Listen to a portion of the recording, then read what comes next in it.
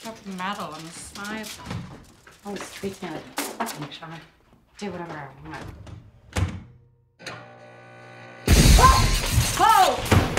Another fire! No, Danny, not that one. That one's empty. We gotta use the big one. I told you not to put metal in the science oven. What'd you do that for? Don't make such a big deal. Just get another one. I don't want another one. I want the one that Carmine gave me. Oh, Carmine. I want the one that Carmine gave me. Carmine. Why don't you just marry Carmine? Get a little gold microwave and put it on a chain around your neck. You want to be more like Carmine? Why don't you build something like he does? Instead of all your empty deals, it's just like your fucking science oven. You know, I read that it takes all of the nutrition out of our food. It's empty, just like your deals. Empty. That's bullshit. It's not bullshit. I read it in an article. Look, by Paul Brodeur.